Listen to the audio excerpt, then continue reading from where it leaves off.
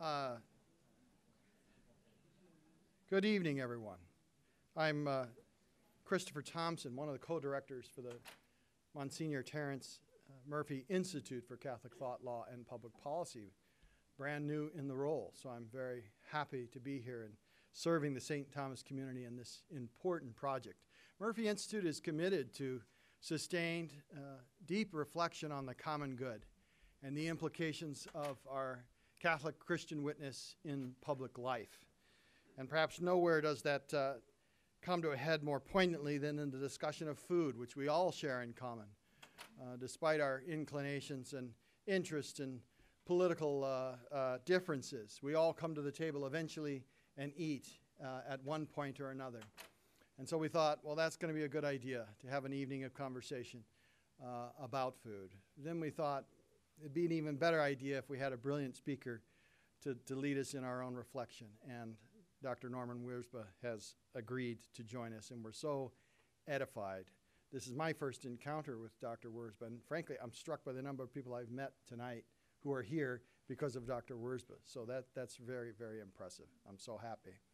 I take a lot of satisfaction of the fact that a little bit of a diverse group is coming together tonight from Bethel and from the University of Minnesota and the University of St. Thomas, Law School, School of Divinity, et cetera, et cetera. So I'm really happy about that. This afternoon we had a little session with graduate students from Ag program at the University of Minnesota, from our own theology department, from our own Catholic studies. This conversation of the relationship of the care of creation and our Christian Catholic intellectual tradition is vital. And frankly, a little underdeveloped at this point. Thanks to Laudato Si, the Holy Father has asked us to give more directed attention to this question. I'm honored to make a small contribution tonight along that line.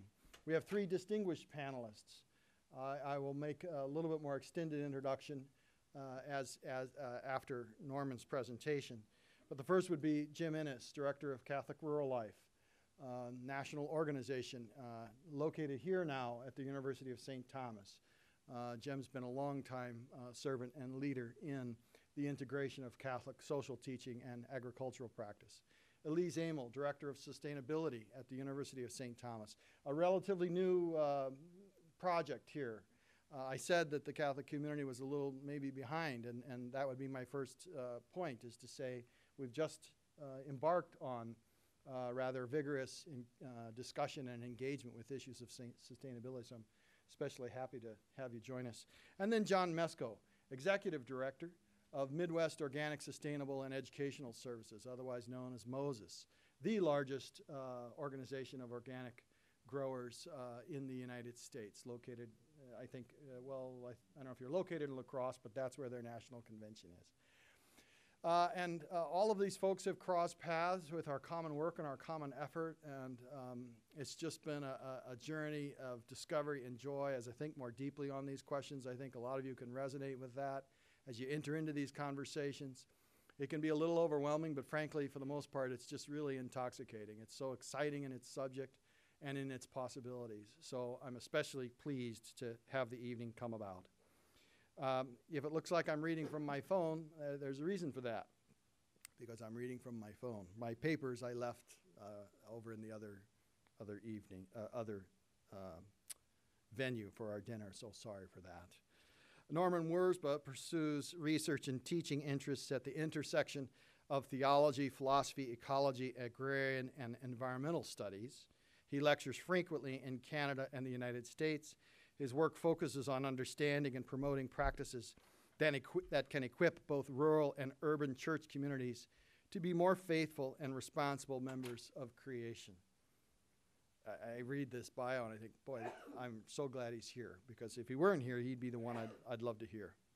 Current research is centered on a recovery of doctrine of creation and a restatement of humanity in terms of its creaturely life. Professor Wirzba has published extensively. We don't have time to go through the whole list. But titles include The Paradise of God, Renewing Religion in an Ecological Age, Living the Sabbath, Discovering the Rhythms of Rest and Delight, Way of Love, Recovering the Heart of Christianity, and Our World, Food, and Faith, A Theology of Eating. That's just some of the titles here. There's many more, and I know some of you are quite familiar with his work. I don't want to take too much more time praising him. I want to just have an edifying evening listening to him. So let's turn to that and welcome Dr. Wirzba. Oh, thanks, Norm. So, thank you all for coming tonight. This is really great to see you, and this is my first time at University of St. Thomas, so first of all, thank you, Christopher, for having me come out here. So, I want to talk about the spirituality of eating tonight, and I'm going to talk about food. And I need to tell you that when I started this project to write a book on food and theology, a number of my friends said, "Don't theologians have anything better to do than to write about food?" But food is powerful. If you weren't here about 10 minutes ago, Christopher made the announcement that there's some brie out there, and it was like a stampede of people went out to get it. Right? Food is really powerful. And so I grew up farming, and food was absolutely central to our life. We are the kind of family that narrates what we do through the meals that we have. So maybe you're like that. You go on a vacation, and you sort of talk about where you've been, but you talk about what you ate. And the question is, why is food so important? Why does food register in our imaginations, in our stomachs for sure, but in our hearts in really, really powerful ways? It just does. And so as I was thinking about a project that I might want to undertake, I thought, well, theologians ought to be engaging this very elemental, basic, sometimes very mundane reality. And when I looked around to see what theologians had been doing, I discovered that their interests were primarily food hunger in the world, which is a serious issue, and then arguments about vegetarianism, for or against. And that was really the extent of it. And I thought, that's it? Isn't there more for us to be talking about? And so I started to read the Bible again. I started to read different theologians. And what I discovered is that food is absolutely central to the movement of the life of faith. And I'm going to describe a little bit about how that might manifest itself. We need a lot more time to do a full treatment. But what I discovered is that my colleagues who were not thinking about food theologically, that maybe one of the reasons they weren't is that they didn't have the proper orientation by which to think about food. And what I mean is this. I don't mean this as a dig at you, but do you realize that you're the most ignorant eaters the world has ever known? I mean, seriously. How many of you grow any of your own food? Oh, wow, you're so unusual. Do you realize that throughout most of human history, I'm talking like 99.9% of human history, people have been intimately embodied ways related to their food production? We're unusual because the way we get food is we shop for it. And the shopping relationship to food is the most naive relationship possible. And what this has meant is, and I'm not saying you all are malicious about this, okay, or that you're lazy. It's a feature of the world that we live in. Because we have said for a good long while, especially in this country, that farming is a life that is not worthy of the human being, which has got a lot of problems if you think about that seriously. So we think that we're living a liberated, emancipated, modern, contemporary life because we don't grow our own food. And I want to suggest to you that that has done so much damage to the human imagination. It's done so much to get us to think that human beings can somehow live separate from the realities of land, the realities of water, animals, plants, weather. And nothing could be further from the truth about us. And so this imagination that we have has filtered into the ways we think about food. I know that a lot of us as shoppers of food still think about food a lot because we get hungry, sometimes more than 3 times a day. But when we think about what imagination brings us to the food, you discover that it's a radically shrunken imagination because the food that we buy in a store comes to us cut off entirely from its histories of growth and death, cut off from the long list of creaturely lives and deaths that feed into its very possibility. And so I want to start with just a little exercise to get your imaginations primed to think a little bit more expansively. So let's start with a piece of apple pie. We'll make it a la mode too. All right? What's a piece of pie?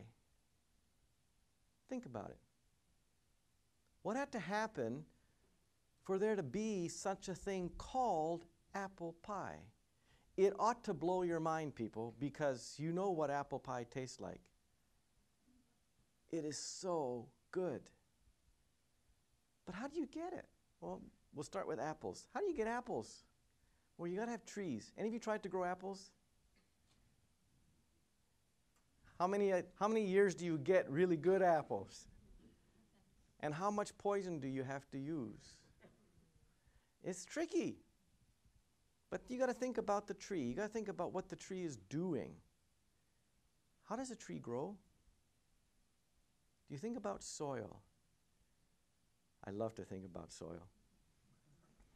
Hans Jenny, one of the great soil scientists of the last century, said, after spending 60 years studying soil, at the end of my life, I still think it's a profound mystery and I don't know what it is. Is it alive? Is it dead? Don't know. Is it organic? Is it inorganic? Is it an organism? He says we just don't know. Because we have not spent hardly any of our time scientifically thinking about soil, because we think all the cool stuff is above ground, when in fact all the cool stuff is below ground. Do you realize that there are billions of species of microorganisms alive in the soil? And if it wasn't for the complexity of the life in the soil, as Walt Whitman said, we'd all be overcome by the stench of death, because everything above ground dies. Where does the death go? It goes into the ground. But it doesn't just go into the ground. The ground receives the death and transforms death into new possibility, which is why Wendell Berry said the soil is Christ-like in its beneficence. It's the site of resurrection. But we don't think about soil that way because it's just dirt, right? We wash it off ourselves because we don't want to be dirty. I used to eat dirt as a kid. I thought it was cool. And good farmers, they can taste the dirt and tell you what's going on. If there isn't soil, nothing else for us is going to happen. No apple pie. That's sad. So it all starts with soil. But then you got to have plants. Think about just a single rye plant. Put it in the ground. Let the seed go into the ground. Let it germinate. And in the course of 2 or 3 months, that rye plant will send roughly 600 miles of roots and fibers into the soil. Did you hear that? I think it was a PhD student at the University of Minnesota had a grant to measure all those 600 miles. But if you add all the hairs and filaments, the number grows dramatically. What's going on? What is this plant doing in the soil?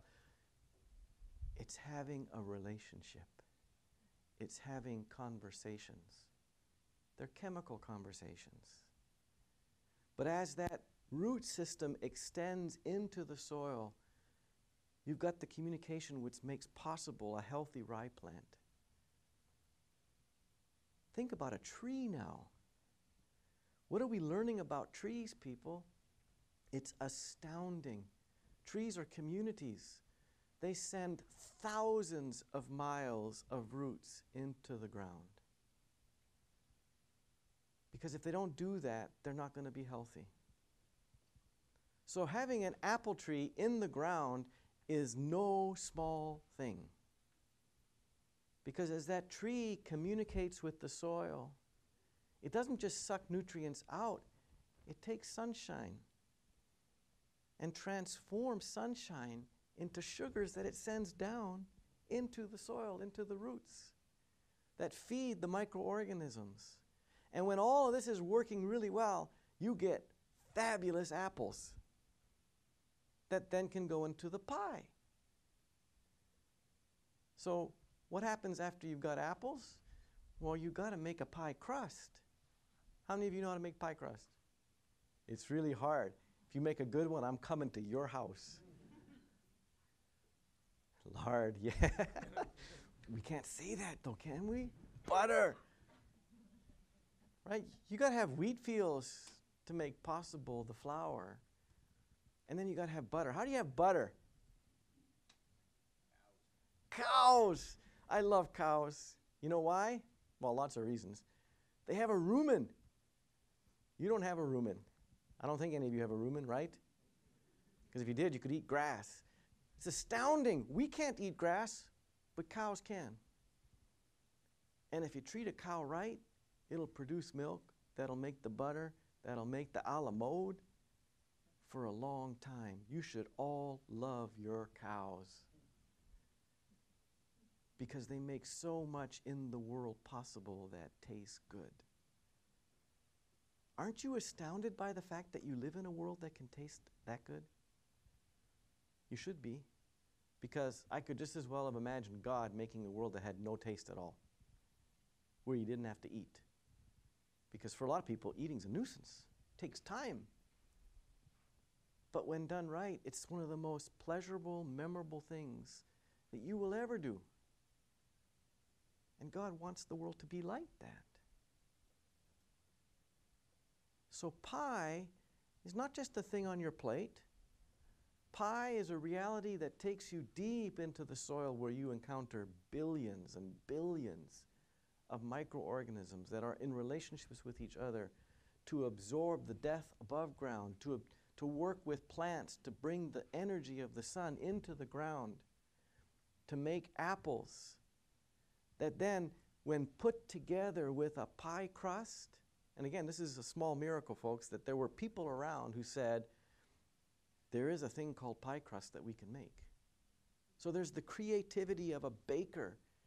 All of this is joined together so that you can have a piece of apple pie. So the question would be, how would you ever say thank you? How long would it take for you to say thank you? Especially if you start to enumerate all the lives that intersect to make this thing called pie possible. Now, I can talk a lot longer about pie, but I'm going to stop because I now want to raise a very important question. Based on what I've said about pie, what is food? How would you define it? I think if you look at our culture today, the way a lot of people would want to define it is to say that food is basically a commodity, right? It's fuel. And what we most care about is that the food is available in copious quantity, because we don't want food shortages. Absolutely not. And we worry that maybe it's going to taste okay or maybe not really good, so we want the food to be tasty.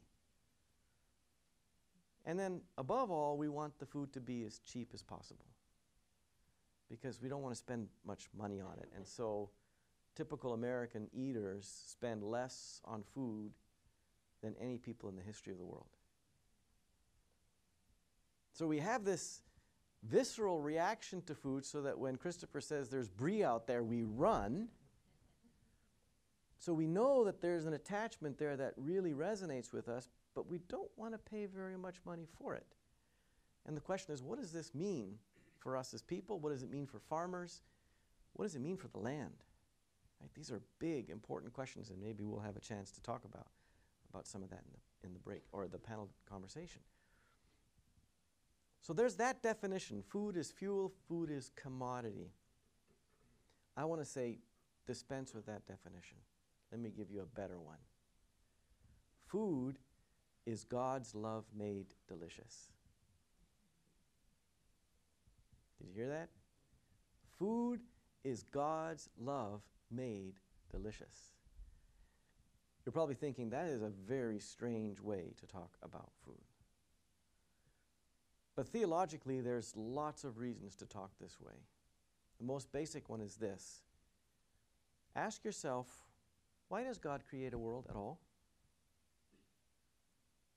It's not because God needs to. The only reason that God creates, at least this is the best that theologians have come up with as an answer, is because God loves. God is supremely hospitable because God is the eternal host that makes room for what is not God to be. God then welcomes this reality into the divine presence, nurtures it, so that this life can live into the fullness of the life that is unique to it. This is God creating as an act of hospitality. And so if things exist at all, it's because God wants them to, God loves them to, and God delights in them. And so any of the food that we are privileged to eat, the only way to make sense of it is to say that it's God's love made delicious. Every creature is God's love variously made visible, fragrant, audible, tactile, or delicious. I'm not saying you should lick your neighbor or anything like that. But this is how we need to be thinking about the world. It's not just stuff out there. It's not just commodities. Everything is a gift. And it's a gift that's communicating something about the goodness of things to be, the loveliness of things to be. And if we can't learn to delight in the goodness, the loveliness of the world God makes, we won't understand it properly. Another way to think about this is to say that food is the medium of God's love. You know from reading the Bible that God does not look favorably on a society where people go hungry.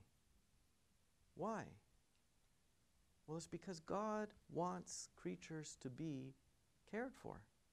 God wants creatures to be able to live into the fullness of their lives, which is why Jesus spends so much of his ministry touching bodies, befriending bodies, healing bodies, feeding bodies.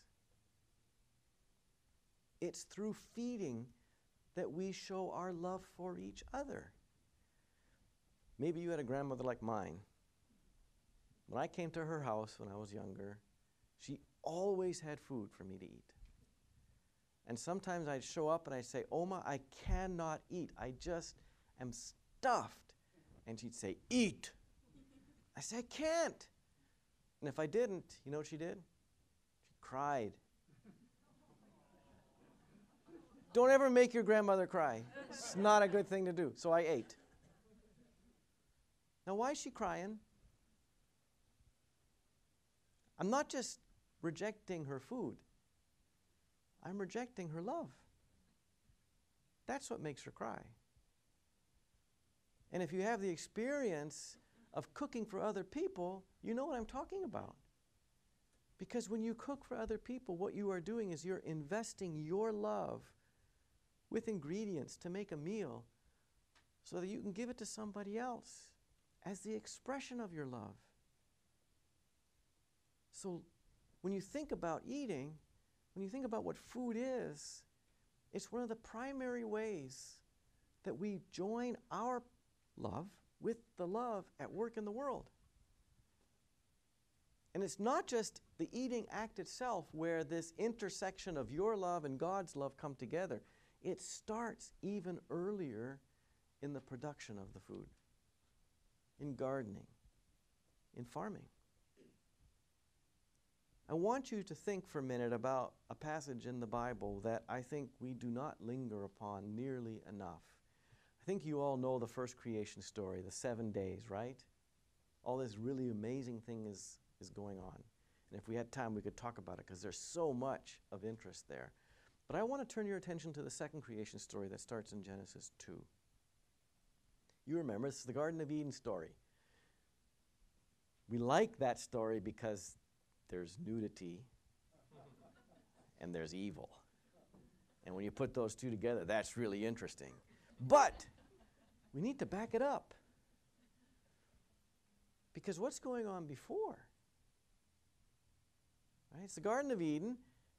How is God presented in this story? Anybody remember? He walks with Adam, so he's a walker. What else is God doing, though? Who said that? Brilliant. God planted a garden. You need to stop to think about that. There's some debate about whether this is the older of the two creation stories in Genesis. I'm going to assume it is older because I just want it to be. So this is the Israelite people communicating to each other who they believe God to be. They're living in a context where the gods around them in Mesopotamia would have all been warrior gods. Okay? These are gods who create through violence. These are gods who want your trust because you are terrified of them.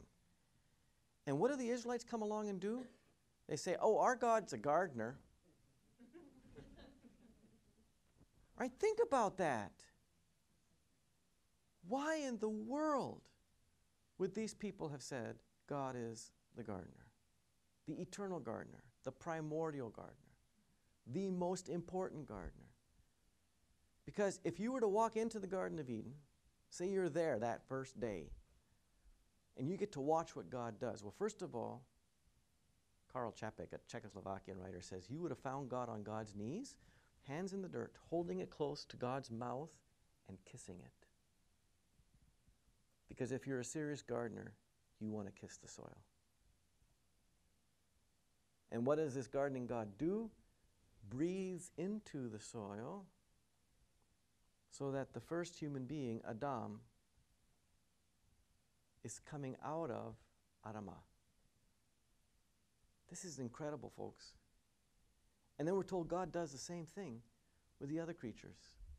The plants, the animals, the birds, they all come out of the ground. You are soil made alive by God's breath inside of you, moving through you. And so the love of God is not just a hospitable love, it's a gardening love, which is a love that is constantly attentive, vigilant, protecting, nurturing, weeding. I need weeding. This is an incredible vision because it's communicating something about how human beings, if they're going to live into the fullness of their lives, they need to somehow participate in God's gardening ways with the world. Which is why in Genesis, this first Adam is told to do what? Till and keep the garden. Okay, we want to read that verse and say, yeah, this is a divine punishment. No. There is no punishment here at all. The fall has not yet happened, people. So the command to till and keep the garden is not an invitation to drudgery. It's not a reflection of some primordial wrongdoing on the part of Adam. Adam's invitation to garden is to participate in God's ways of being, because it's through gardening that we understand the world. It's through gardening that we understand the world's fragility. It's through gardening that we understand that every living thing needs our nurture, attention, respect. And it's through gardening that we eat in a way that isn't naive. And God is saying, I need you to learn how to garden so you can learn to live properly in this world with each other. That's astounding, because it's a fundamental description about how human beings need to learn the love of gardening so they can learn to love like God loves. I don't imagine many of you were told that when you were growing up. I grew up in a church full of farmers. I never once heard a sermon about God the gardener or God the farmer. But it's all over Scripture. You all know Psalm 23, right? The Lord is my shepherd. Well, in our culture, we may think, oh, that's kind of cute. But what's being communicated here, except that God's way of being with the world is in this very practical, mundane work of caring for creaturely life. as Christians, we have a number of rites, traditions. One of the most important is, of course, the Eucharist, or the Lord's Supper, depending on the tradition that you come from. Because sometimes when I talk about these things, people say, well, you always talk about the Old Testament. No, no, no. Christians have all sorts of ways to talk about this. And the Eucharist is one of the primary ways, because I would argue that the Eucharist is actually a continuation of God the Gardening themes. But I want to talk about it slightly different way. So I'm guessing that you all know John chapter 6. It's a passage that starts out with Jesus feeding 5,000 people. It's a pretty amazing story, right? They're out on a grassy plain, and they've been there a long, long time, and the people are hungry. And so the disciples say to Jesus, just send them all home so they can go get food to eat, because they're hungry. And Jesus says, no, it's not what we're going to do. And Jesus says, what do we have? And they look around, there's this boy who's got some food. And this boy had a very good mama, because she provided food for him, not just for himself, but to share. And you could argue Jesus understands this hospitality in the mom, and is going to pick up on that hospitality by providing food for everybody. It's an amazing story. And the people clearly are astounded. And we're told that they rushed upon him to make him king. And that makes perfect sense, because if you're living in a culture like these people were, that are more or less known or on intimate terms with hunger, if you can get somebody who's going to be your king, who can have food available on demand, I'll vote for that guy. But Jesus says, that's not who I am. I'm not your grocer. Instead, Jesus says something really puzzling, remarkable, to some of the Jews, disgusting, because he says, I am the bread of life. And unless you eat me, you have no life in you. It sounds like cannibalism, doesn't it? But Jesus goes on to explain what he means. He says, I need to abide in you, and you need to abide in me, because if you don't, you're not going to know what real life is. And what is Jesus' life? Well, it's an extension of the gardening life, isn't it? Tending to the lives of others, nurturing the lives of others, protecting the lives of others, healing the lives of others. And so Jesus says, if you're going to have anything like real life, you have to learn to be on the most intimate terms with me imaginable. And what could be more intimate than to actually eat Jesus? Because when you eat, you take the life of another inside of yourself. It becomes incorporated into your life. So that Jesus, who now becomes your food, makes it possible for you to be food for others. Theologians throughout the ages have wondered about what kind of bread is this? Because if I go to the store, or if I bake some bread, the bread that I put into me, it dissolves. And they said, well, Jesus clearly isn't that kind of bread. And they said, no, Jesus is the living bread of life, which means that Jesus, upon entering into you, remains inside of you so as to transform you from within, and transform you at the most visceral level, your gut. And so the source of power, the inspiration for your life, now comes from Jesus, who lives inside of you. Right? Jesus makes possible for us to live in the world in a new sort of way, which is why for Christians the Eucharist is such an important element in their life of faith. The Eucharist is the regular sort of taking in of Jesus so that we can live the transformed life that he makes possible for us.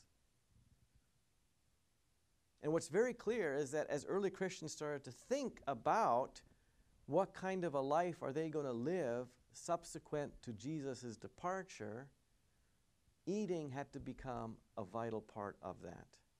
So if you look at the book of Acts, Peter, you remember, one of the leaders of the church, he's Jewish. You're not supposed to eat with Gentiles. Okay, so you're not supposed to do that. It's just wrong. And what God does is God gives Peter a vision. A sheep descends from heaven with all these different animals on it. And God says to Peter, you can eat it all. And because Peter is a slow learner, like we are, God has to show the vision 3 times. But without that vision, Peter would not have been able to eat with Cornelius.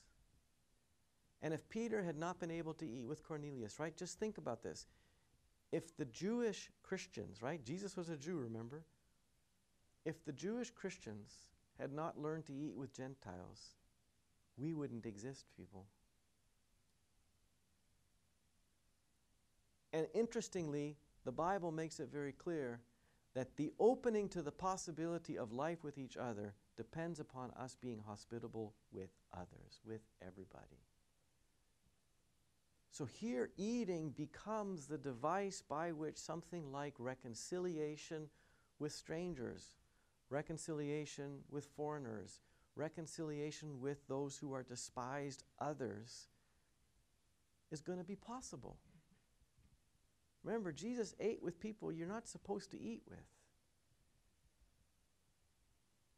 So with Christianity, you see then how eating is taken into the heart of the movement of its life so that people can now live in a reconciled relationship with each other, in merciful, loving ways with each other. And I would argue that it's not just that Christians are invited to live in reconciled relationship with each other as people, but that we're supposed to live in a reconciled relationship with the whole of creation. And I'll just give you one passage to think about here. In the letter to the Colossians, we have what's called the Christ hymn, very famous passage. Biblical scholars have spent a lot of time trying to understand what's really going on here, and many of them have concluded that this was a passage in which Christians gave a kind of summary declaration of who they believed Jesus was. Because if you're wanting to tell people why you're a Christian, you have to be able to give them like a 2-minute elevator speech. This is even shorter than 2 minutes. But in this passage, some remarkable things are happening, right? We're told there that Jesus is the image or icon of the invisible God, that through Jesus all things came to be. Through Jesus all things hold together. And that through the blood of his cross, God was reconciling to God's self all things in heaven and on earth. Ask yourself, if you're trying to give a summary description of Jesus, why would you say that his self-sacrificial living, which reaches its climax in the cross, why does that have any bearing on all things in heaven and on earth? I thought salvation was just for people. And here we're told, no, it's for everything. Every creature. The microbes in the soil, too. And the answer to the question, why, is because it's all the expression of God's love in the first place. God has no desire to see anything created be destroyed. Which is why the Left Behind series books are a theological catastrophe. God does not ever delight in the destruction of any creaturely life, because the creature, first and foremost, is God's love made physical. You don't destroy what you love. And so the scriptures that begin with the God on God's knees, hands in the dirt, kissing the soil, ends with a remarkable vision. A lot of Christians that I grew up with, and for a time I myself believed that the point of faith is to get your soul to heaven. And wherever heaven is, it's not here. So heaven means getting away. But how does Scripture end in Revelation? Does it end with souls taking off to go somewhere else?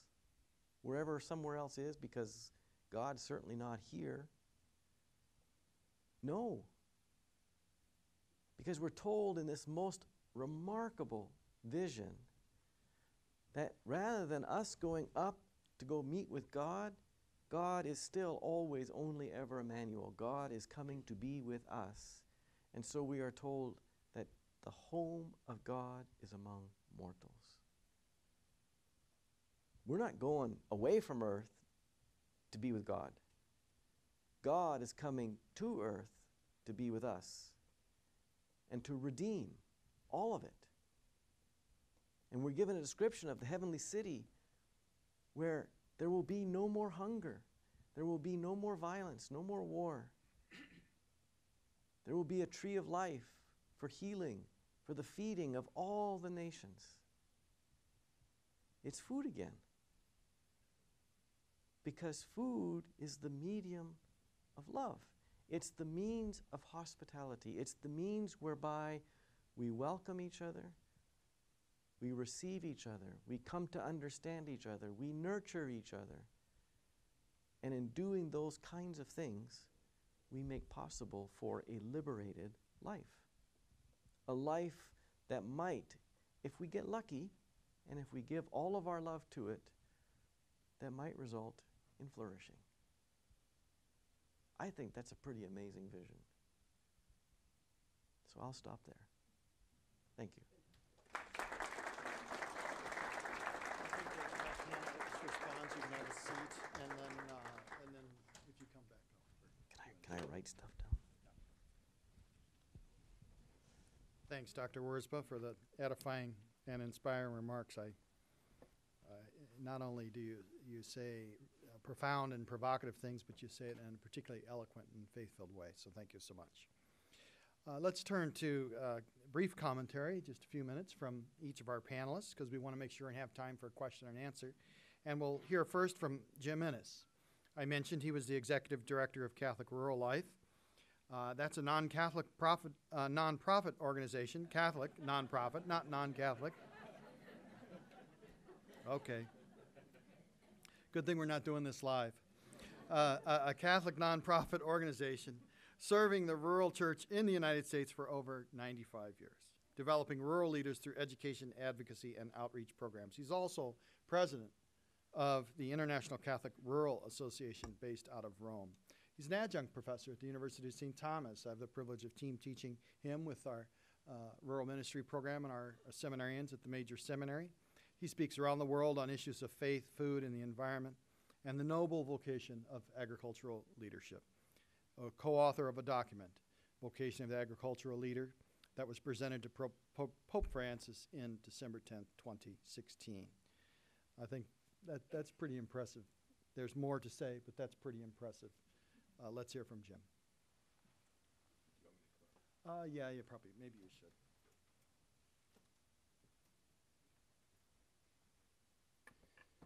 Well, thank you, Christopher. He is a board member, so I'm glad he got our mission right. We are a Catholic organization. Our organization was founded in 1923 by a farmer, by Father Edwin V. O'Hara. He actually graduated from the St. Paul Seminary School of Divinity in 1905. And he had a passion for rural life. He was called to Portland, Oregon, where he served in the Diocese of Portland. But eventually he got permission from the bishop to start up a Catholic organization that would reach out to rural communities, both to evangelize, but also to bring the church's social teachings into the rural communities. So our program now focuses on three major areas: ethical food and agriculture, rural ministry and outreach, and care of creation. Our organization is national, so we have members in 46 states. We have a national board of directors made up of bishops, priests, men and women religious, theologians like Dr. Thompson, farmers, and other lay men and women who help support the mission of our organization. We're based here at the University of St. Thomas. So we came back to our roots. We were in Des Moines, Iowa for many, many years, and we moved here in 2014. But I want to just touch on some of the things that Dr. Wirzba mentioned. I just cannot tell you what a joy it is to be in the same room with him. I've read his work for many years, and now to be here. And there's just so much more in his books, like on food and faith, that I would encourage you to look at and take a look at. Catholic Rural Life has a program called Eating is a Moral Act.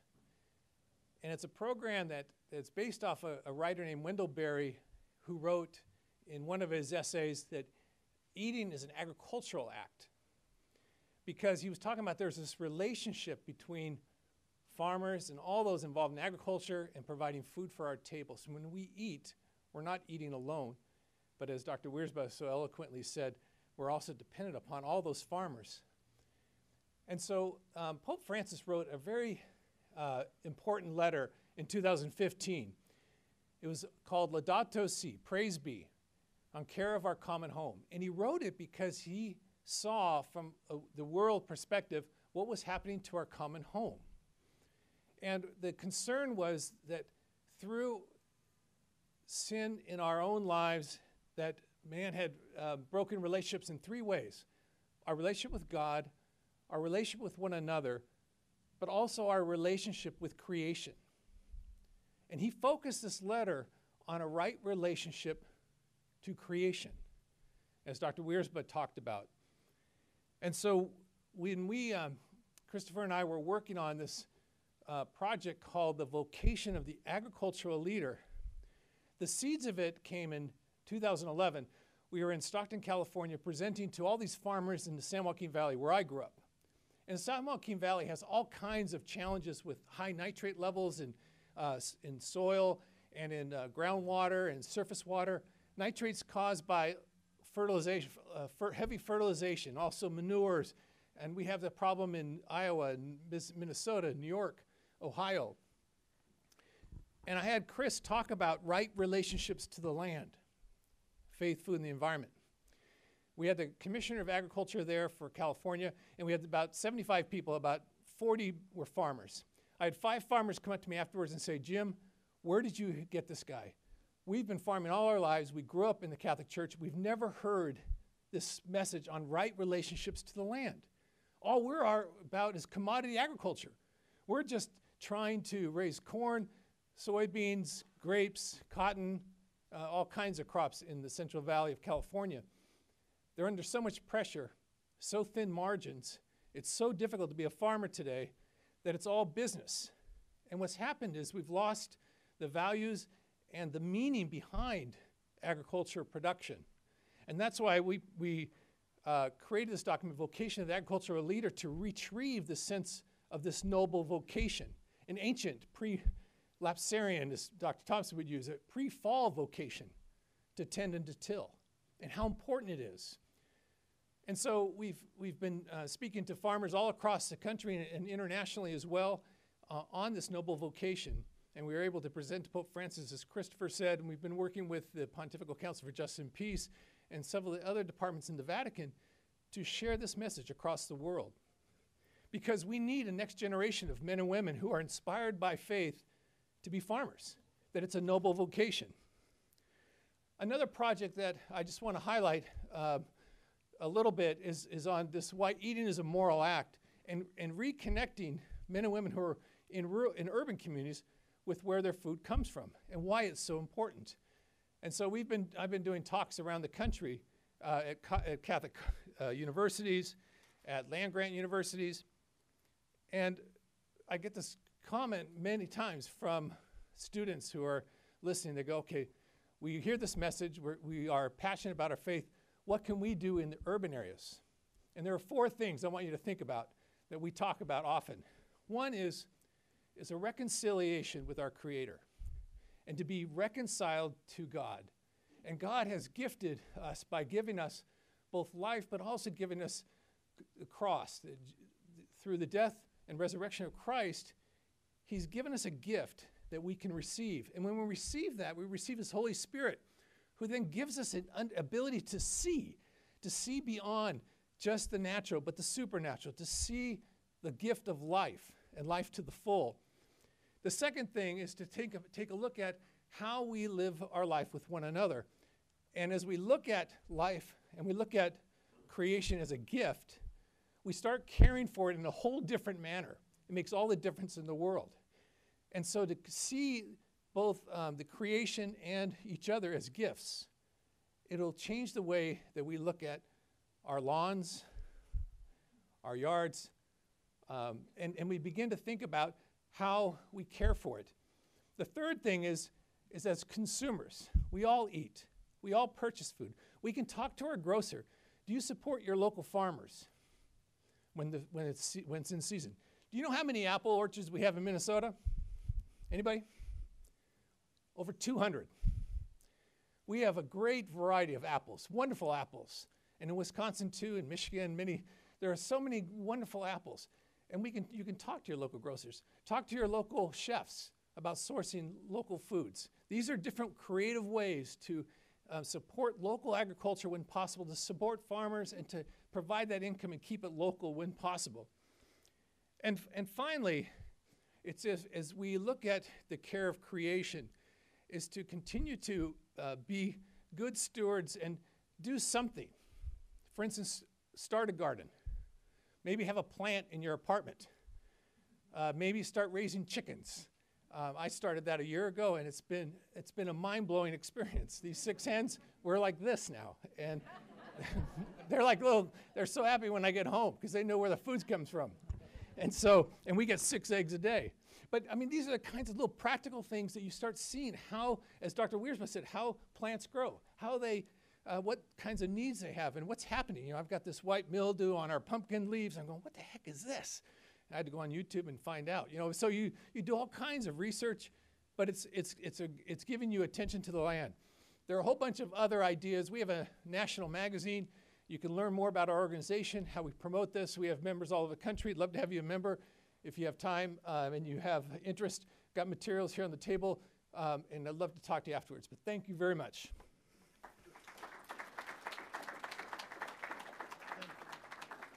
Thanks, Jim. And I just want to underscore, he mentioned their office is here on campus.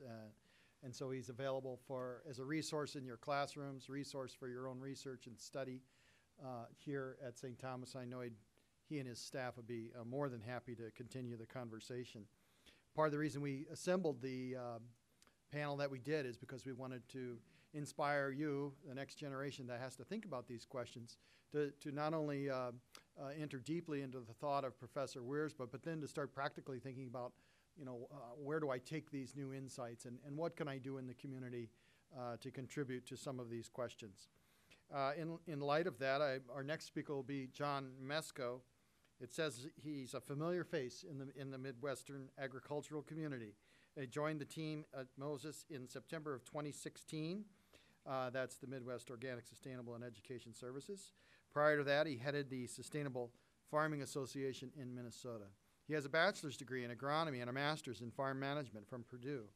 His unique career has covered all facets of agriculture, from his early days in fertilizer sales and biotech research to his current focus on organic and sustainable farming. In each role, he's worked to promote a better understanding and appreciation of how food is produced. He sees farmers as the original caretakers of the environment. It's one of the reasons we had him here. And strives to bring the food and farming community together to promote farming practices that produce abundant, healthy food in a sustainable manner. With that, John Mesko. Thank you, Chris, and thank you all for coming, and thank you for having me here.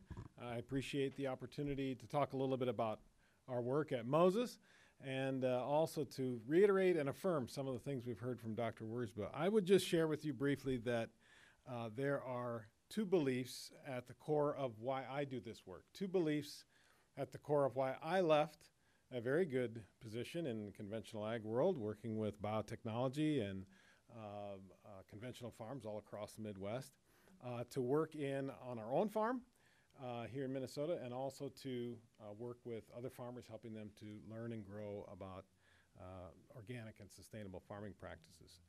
The first belief that's core to this activity for me is that I believe God could have made us any way he wanted to. Dr. Wirzba hinted at this. He didn't have to make it so that we ate food. or that we had to interact with the soil or animals. He could have made it any way he wanted to.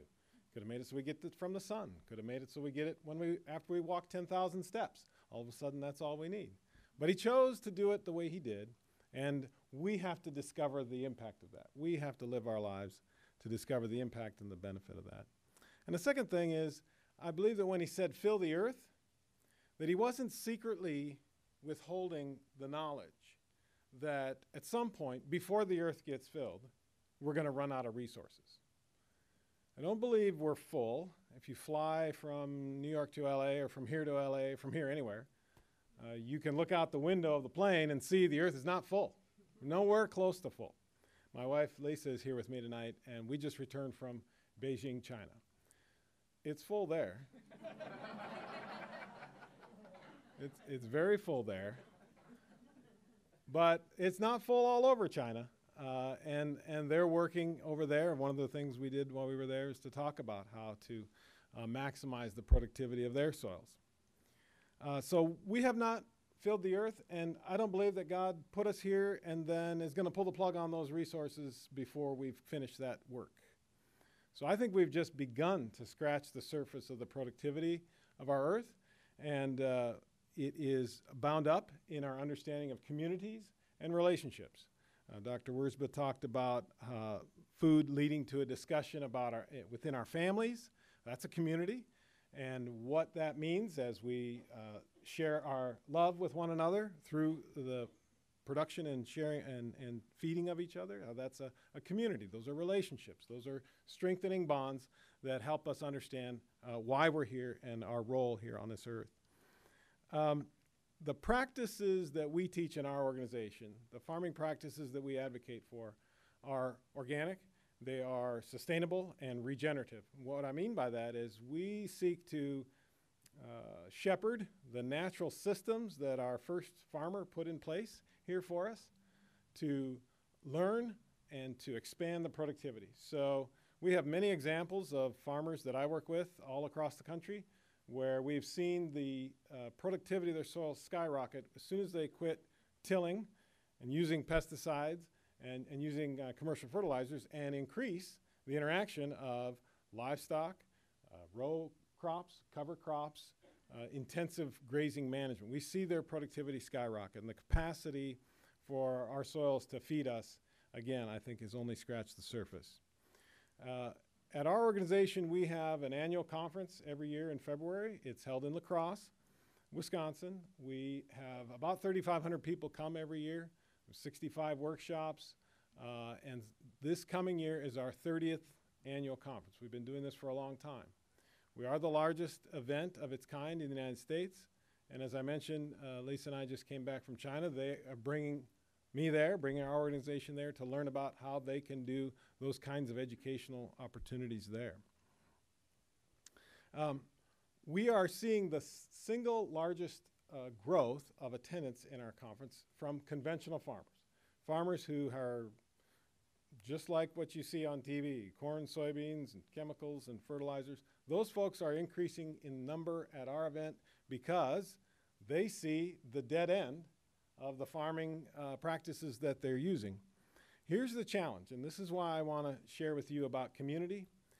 If you think about what it takes for somebody to change completely the practices of their farm, what it really involves, it's not hard to quit using these products and start using these practices and quit using that material and begin using this. That's not hard to do that.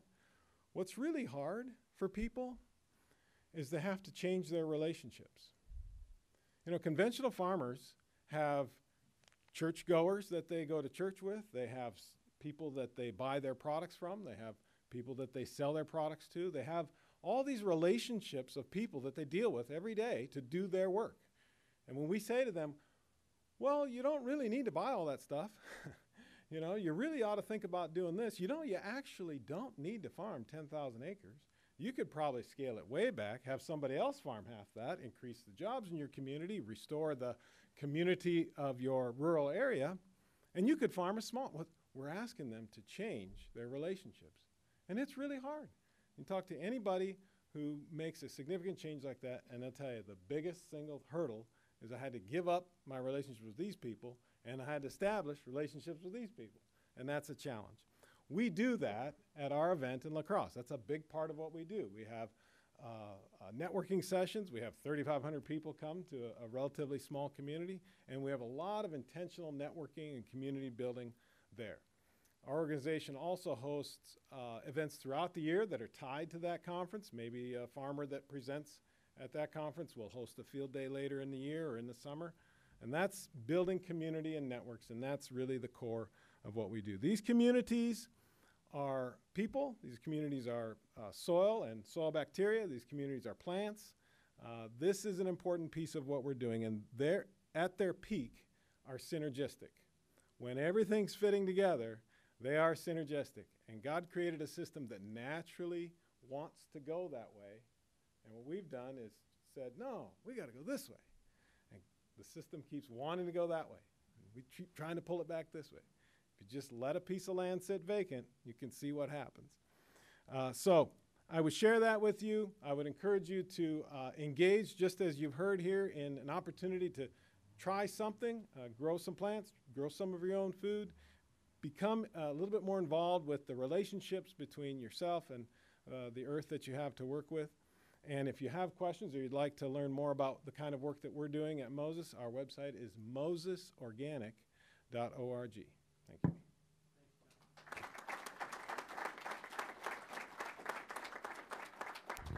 And what's the date of your conference? February 21st through the 23rd. In La Crosse, Wisconsin. Several thousand organic farmers.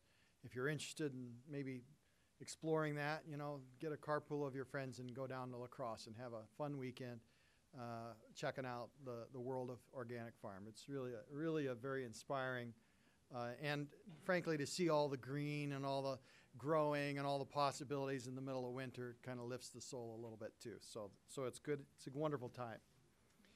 Talking of relationships, we're going to hand it off to our local psychologist. Elise Amel has a PhD in industrial organizational psychology from Purdue again, and has been teaching at the University of St. Thomas since 77. 1977. Wow. I'll get better. Since 1977. I won't get better. Sorry, folks. Tiny print here. Dr. Amel. I'm going to just quit here after a couple sentences.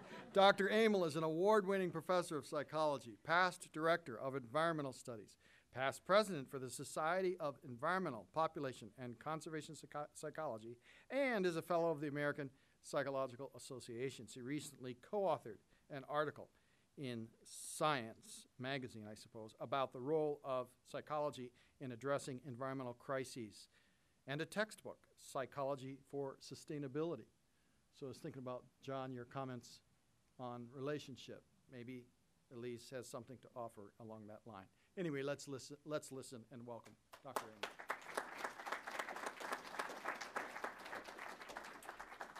Oh, thank you so much. This is so exciting to see how many of you are out there just thinking about this. It's fantastic.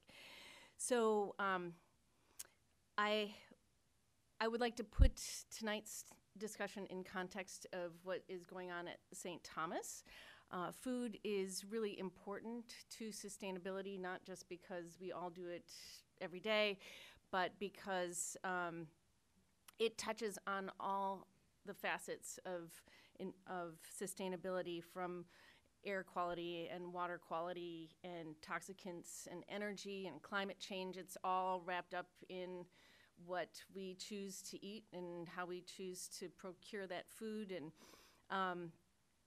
And so this conversation is really important as St. Thomas moves to become a sustainable place. And recently, our president, Dr. Julie Sullivan, wrote some fine words that incorporated the Pope's encyclical and his focus on care for creation, and really urged us to work together to care for our common home, as put by Pope Francis, and really called on us to embrace this call here at St. Thomas. She goes on to say that sustainability is core to our mission of advancing the common good. And what I think was really important in her quote was saying, this is not the job of one person. This is a job for all of us. We all play a role.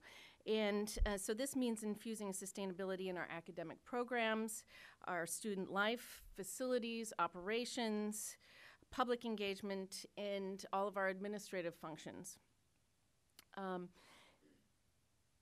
So about 12 years ago, all sorts of grassroots stuff came bubbling up here at St. Thomas, everything from a stewardship science garden, where students engage both in the scientific inquiry of good soil and organic practices, but also taking that garden and making community out of it and making sure that fresh food goes to people who don't ordinarily have access to it, and it had all these really great features to it. Very cool movement going on campus, and we now have pollinator paths, and we've spent a lot of time on our curriculum trying to infuse sustainability throughout the different disciplines, and think about how food can be engaged across different disciplines. I mean, it can be part of the conversation in ecology, in economics, in sociology, in family studies, in marketing and English, and these are all very productive places to talk about our choices and where we see ourselves being in 5, 10, 50, 500 years. We're making those plans now. So we need to actually have skilled leaders in this area. And so right now, St. Thomas has a grant that is aimed at trying to create a sustainability culture that prepares student leaders. And so I think it's really important to acknowledge that every single one of us can be a leader. We all have a sphere of influence that we walk in every day. And so part of being a leader is identifying our role, what we know, learning about food and its impacts, and then doing what Jim and John have suggested, growing a little bit of your own food, and growing your expertise so that you can share your ideas with other people. So leadership, really transformational leadership, is empowering other people. And so I think it's really critical with this new movement on campus to engage, faculty, staff, students in all areas of work and all disciplines of inquiry, and to inspire and empower others. So I in addition to learning more about food yourself, I really would like to challenge all of you to take it the next step and draw on your superpowers. We all can draw on a variety of different powers. Some of us have formal leadership roles. Others are more informal leaders. But we can build our expertise, create trusting relationships. There's where the relationships come in. Build respect among our peers, and then make sure we sit down at a meal and share what we know so that we transfer what we've learned to others and really make a big impact. So, thank you.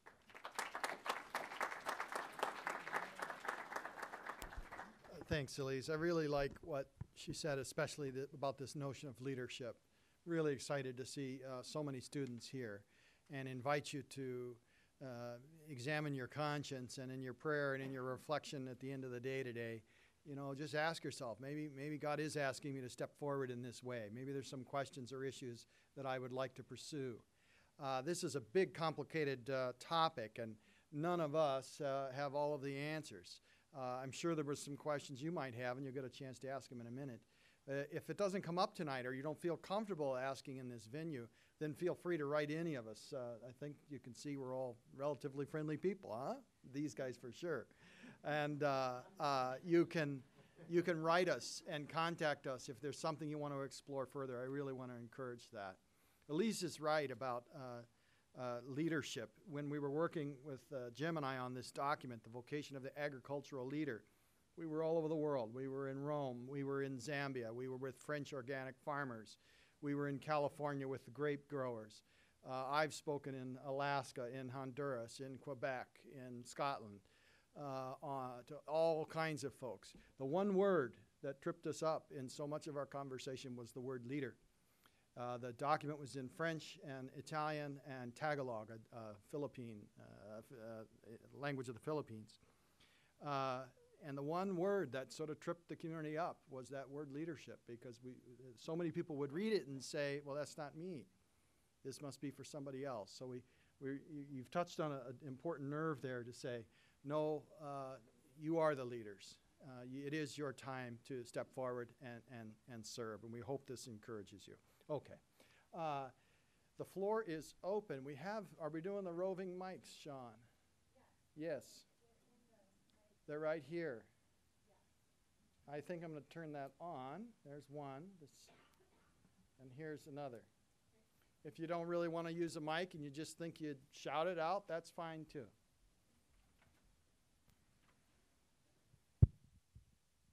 Questions or comments? Norman, you want to come on up? Thanks, everybody, for being here. I've been thinking about the relationship between food and community a lot.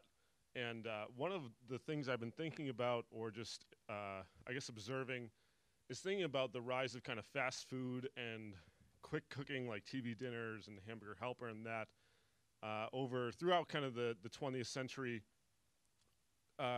alongside some of the social issues, such as the rise in divorce rates.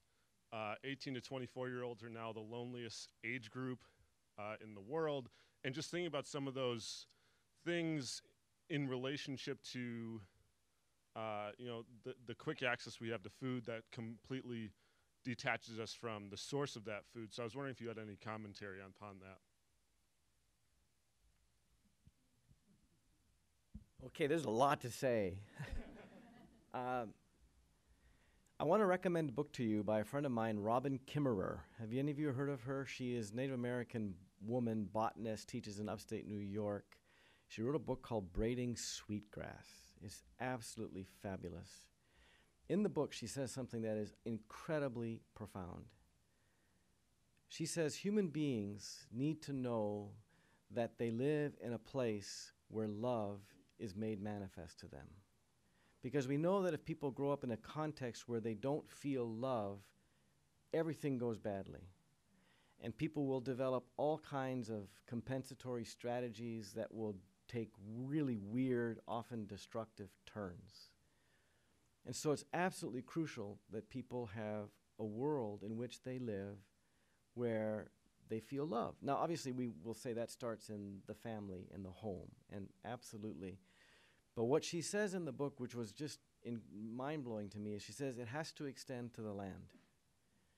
Because if you don't feel loved by the land, she says, think about what that means for you. It means, first of all, that you don't belong here. But she says, from an indigenous point of view, as someone who gardens, as someone who hunts and gathers, your experience, your embodied experience, your taste bud experience is of a world that loves you because it's providing for you, it nurtures you, and it wants you to live well.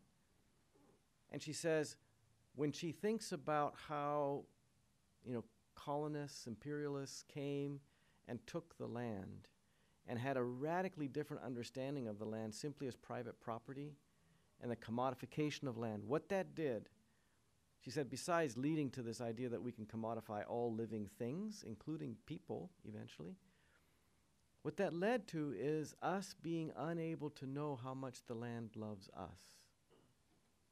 And she says, we in our culture, our economies, our cultures are in so many ways compensatory strategies. And so we're not going to live well until we learn how to love the land so that we can experience back to ourselves the love it has for us. And I want to just tell you a little story that makes this really powerful. A couple years ago, I was in Alberta giving a talk, and an older man came up to me. His name's Dan. He says, I farm about 3 hours away from here, and my family's big farm. I farm with 2 brothers. We have thousands of acres, all commodity crops. He said, I started to feel in my body that something wasn't right, and he started to develop gastrointestinal troubles. And it was terrible. Couldn't figure out what it was. Doctors were trying all kinds of medications on him, tried different diets. Nothing was working. Until one day he read something, I don't know where it was, but it said, there's a relationship between you and your land and you and your body. If you're putting poison on your land, you're putting poison in yourself. And that hit him like a freight train, he said. And so he tried to learn more and more about regenerative agriculture. And the more he learned, the more he realized it's absolutely the way we have to go. You were talking about this, John. So he decided that he was going to stop the use of monoculture farming with all the pesticides, all the plowing, all the implements, all that. He was going to stop it. And his brothers were furious with him. They said, you can't, you'll go bankrupt. And he said, this is my land. It's a family farm. You got your sections, I got my sections. I'm going to do this. I need to heal the land before I can heal my own body. And so he did. Took several years, and he said that one day he was out in his field. He had planted trees, brought back grasses. He said suddenly all the lives of the animals came back. Birds, butterflies, worms, all of it was there. And he said he sat down in the field one day, and he just started crying like a baby. And he said, the reason I was crying is, he says, that was the day the land forgave me. And I said, Dan, what do you mean the land forgave you? Land doesn't do that. And he said, my land forgave me. And he said, until the land forgave me, I couldn't learn to live. It's an incredible story, but it's all about relationships to a place, relationships to your own body. Think about what we do to our bodies and how the relationships we have with land that are distorted are going to result in distorted relationships in all sorts of other areas at the same time. So yeah, the loneliness, it's a part of the sickness of our culture which wants to poison everything. That's just one part of it. Do you all want to say anything? We have an esteemed psychologist right here. I was just going to say rituals are really important for healthy people and healthy relationships. Oh, sorry. So rituals are really important for healthy people and healthy relationships. And so if you think about meals as a really important ritual, I think if you look at the literature, kids who share a family meal regularly tend to be more well-adjusted, that kind of thing. So I think the fast food and the outcomes that you're talking about can somewhat be explained by sort of the lack of ritual involved with eating without being mindful.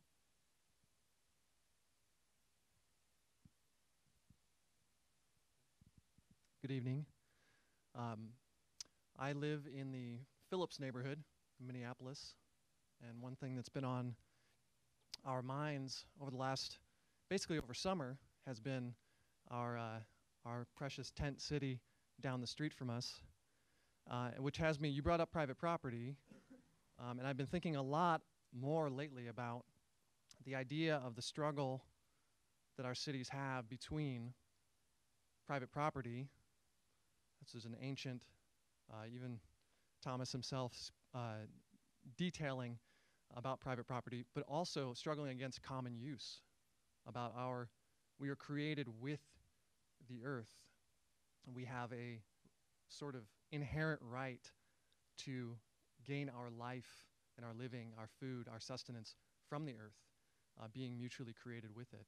And I'm wondering, how do you struggle with that tension between private property and common use, especially in our cities?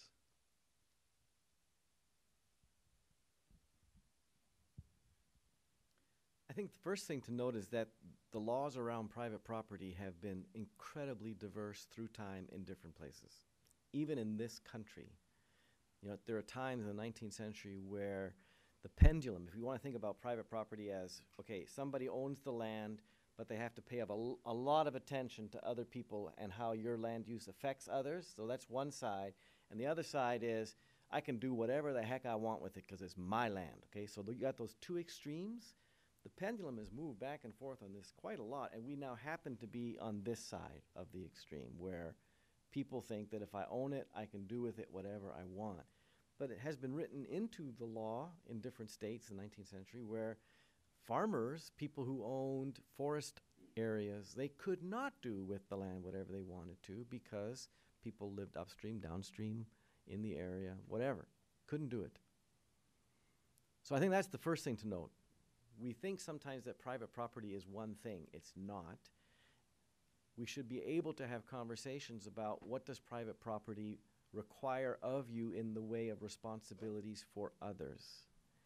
Right? That's a difficult conversation to have in our particular context, but it's one that I think we should open up. And I think I would give just one sort of theological way to maybe open up this question. You're absolutely right that from a biblical point of view, people having access to land is central to their possible thriving because the soil, the land, is the place from which we draw our sustenance. And that's one of the reasons I think that you see within the Sabbath code this teaching called Jubilee. First of all, it's preceded by the idea that the land is a member of Sabbath code, so that it's not just people who get to rest, but the animals get to rest. The land gets to rest too, because I know this is tricky to argue, but we could make the argument, the land is an agent in the Bible, right? God speaks through the land, and the land has a relationship with God, and the land has a relationship with us. And so it's very important that the land be heard, that the land be taken care of, and that when we take care of the land and take care of each other, we're actually participating in this sort of triangular relationship of God, land, and people all together. And so the Sabbath has this thing called Jubilee, which was that if people were for some reason, misfortune, bad planning, whatever, to lose their land, they have to sell it. After 50 years, the land goes back to families so that nobody is in a position where they can accumulate land at the expense of others. So there's this conception that the land is never something that people own outright, right? And it says this exactly in Scripture. The land is mine. But the idea is that people need to have access to the land. And so when thinking about private property, there's this question about, yes, you have some sort of right over the land to do with it certain kinds of things, but does that right ever override a common need that people might have to sometimes be able to access that land for their own sustenance? That's a conversation that I think is worth having. I just wanted to add one thing. It's not necessarily a theological perspective on this, but one of the things that we met a professor in China who's working on this. There are a number of folks working on this in the U.S., and that is tying the value of farming practices to the value of the land. So the ecosystem services provided by a diversified, intensively managed grazing system far outweigh the ecosystem services of a row crop, corn soybean rotation. So if we could tie that to the value of the land, if we could tie the value of the soil health, the amount of carbon that gets sequestered by a particular soil, if we could tie that to the value of the land instead of what we have today, which is the value of the land is based on how many bushels of corn it can produce or how close it is to a railroad to load it up to load the corn up. So we have a real disconnection as to how we value land. And there's a lot of ag economists, there's a lot of agronomists that are working together to think about what is the value of land. Is it just for a place to put seeds and chemicals and then pull some crops out, some commodities? Or is it to service our entire globe or in our entire existence. Just one more comment on that. We work with parishes all over the country and churches who are, a lot of them have a lot of property, and they're starting to use the land to actually grow food. And the intention is to provide it to local food shelves and also to those in need. And like that encampment you're speaking about near Phillips neighborhood and others, where there's some serious food insecurity not only and homelessness as well. So there are issues around how do we share food. And so churches are doing some really interesting models around the country to address that both in rural and urban communities. That I think is, again, a model that can be very practical and involve lots of the congregation and think creatively how can I feed others. I'm so glad you said that, Jim, because in my part of the world, when I talk with folks, it's often young people that want to do farming, but land prices are ridiculous, and they could never think about owning a piece of land. But if we've got faith communities that do own land, wouldn't it be fabulous if churches and mosques were to say, we're going to make our property available for young people or any age people who want to grow food for the community? That would be amazing. Christopher says we have time for one more question.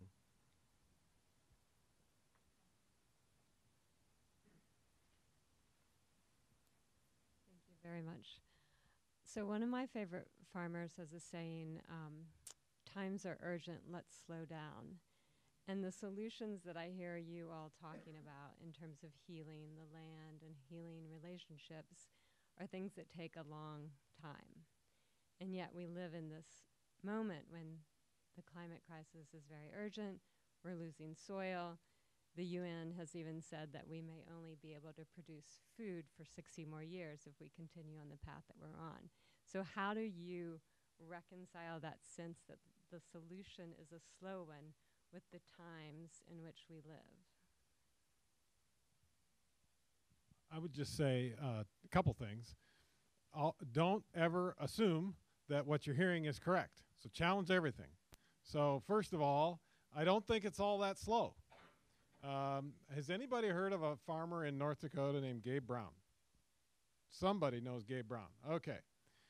He's building topsoil at the rate of probably 2 to 3 inches every 5 years. And we've all been told that you need 50 million years to grow an inch of topsoil. And you need 6 months to destroy an inch of topsoil. Okay? So it's really happening in Bismarck, North Dakota with 11 inches of rainfall a year.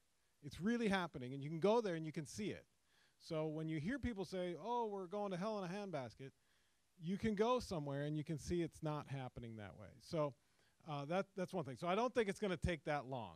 I think I challenge that assumption. And then the second thing is every journey of 1,000 miles begins with the first step. It doesn't matter how long it takes. You got to start now. I think I would also say just be prepared for surprise. Right? The folks that make the predictions, there's a presumption that they already know the outcome. And I don't think any of us know the outcomes because we're dealing with things that we have barely begun to understand. So one of my friends at Duke is Dan Richter, who is a leading soil scientist and is part of the stratigraphic commission that's trying to determine whether there's an Anthropocene epoch that we are now in. He's big time. I sat down with him for lunch one day and I said, Dan, tell me that soil can sequester carbon at whatever rate that people are saying, and that could be a major solution to climate change problems. He said, Norm, I'd love to be able to tell you that. He says, but we don't have a foggy idea what soil does yet. And I said, wait a minute, you are the man who knows about how soil systems work. He says, yeah, we do all kinds of measures, but we still don't know how does what's going on 8 feet below the topsoil relate to what's going on in the top foot? How do weather systems affect what's going on in the top foot? How have the historical patterns of settlement affected that top foot? He says, we know next to nothing. I said, you just depressed me. He said, no, it gives us hope because it means we really don't yet know what the soil is even capable of. So he says, just get busy, love. and just, be smart. Don't be stupid. But he said, put your love to work, and we just don't know what's going to happen. And I think that's a really hopeful thing to say. If I could just add that, where we are today is the cumulative effect of all of us as individuals. And so the power of change is in all of us, the cumulative effect of all of us as individuals. And so it's important to really leverage your relationships. And I'm going to say it again, it's important to lead. It's important to take what you're learning and share it, so that it's not just up to a few people to try and carry the load of what's ahead of us. We all need to be in it together. So. And I also think Mother Teresa, St. Teresa of Calcutta, is a great example of how she addressed poverty. And you go, it's so overwhelming, it doesn't matter, just like me throwing a rock in the ocean. It won't even make a difference. And she goes, no, actually start by just helping the person, your neighbor, helping someone you see in need. And I think it's a change of mind, a change of understanding, that we have to be transformed inside ourselves first. But we all have different spheres of influence. And, this kid from Bakersfield, California, my friends still go, what the heck do you do? And I tell them about the environmental, and they start shaking their heads. They're going, it's taken them about 20 years to try to understand what I'm doing for a living. And thankfully, they still love me. And we had a high school reunion last month, and we had a really good time together. But my point is that don't lose heart. But as you see things, especially the younger generation in this room, you have a chance to make a huge difference. And I mean, it starts with simple things, yes. But those simple things start building on, and they start compounding, and you have your networks of friends and relatives, et cetera. And that's can really make a significant social change. And I think but we have to see the land as gift and treasure it and honor it and really recognize the generosity of our Creator. Thank you. Well, thank you, and thank you to all of you. It's pretty much an abundance of wisdom here, wise people speaking on important topics. We're very, very blessed to have everyone here. It's Feast of Francis. Let's just maybe express our gratitude for our guests and their common gifts and sharing them with us. And maybe we just sing a little song together to close out the evening. Praise God, from whom all blessings flow. Praise him, all creatures here below. Praise him above, ye heavenly hosts. Praise Father, Son, and Holy Ghost. Thanks, everybody. Have a good evening.